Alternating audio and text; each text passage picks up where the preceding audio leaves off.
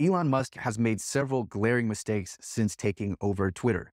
And these mistakes are fairly simple, but they loom large in terms of impact. And they're really turning away users from the platform. Let's start off with the branding. Elon threw away all of Twitter's branding. Over 15 years of branding Twitter, the tweet concept, and the bird logo, and it was all trashed in favor of X. And so I think with X, you really have Elon you force using the x.com domain name.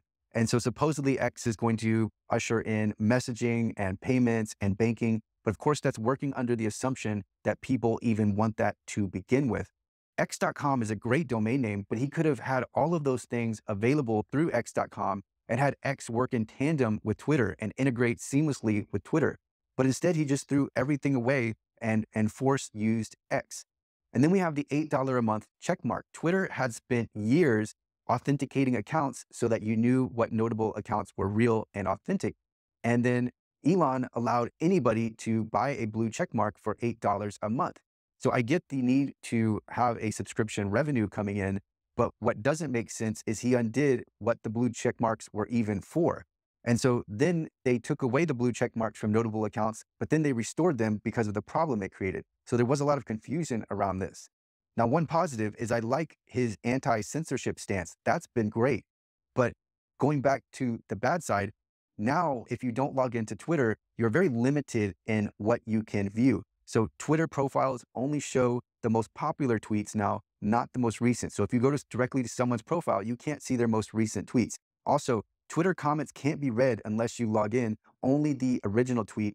And the ultimate effect here is Twitter has become difficult to use. So now there are less views, there's less interaction. And of course, the play here is to force you to create an account and log in, but not everybody wants to do this. And I really think this is stifling the momentum that Twitter had with gaining viewership. It was a hub of news and discussion, and now it's really cutting that off. And so this closed system may have worked for Mark Zuckerberg. I don't know if it's worked or not, but Instagram still remains extremely popular and people are still using Facebook. But Twitter is different. So the same rules may not apply to Twitter. And tweets can be screenshotted, they can be embedded, the effect can be passed on to other people. So the forced login really may not apply here. Now, Elon is the richest man in the world. He bought Twitter. He can do with it what he wants. It's his new toy to play with. But there's a lot of waste here. And I think he's really halted Twitter's momentum. It had so much attention. It had so many views and people were spending time on it. All of those things are huge. And he's halted a lot of that and slowed it down. So, and one of the things to remember is despite all of Elon's success, he has had many notable failures and his hyper-aggressive style does lead to major errors.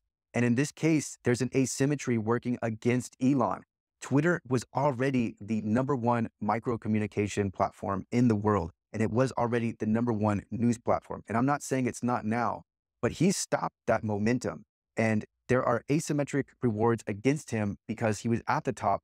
And there's a lot of ways that he can lose ground and a lot of ways that a competitor can come in and now start to gain market share over those views if they have a more open system and they're not throwing away their branding and trying to force another application in on users.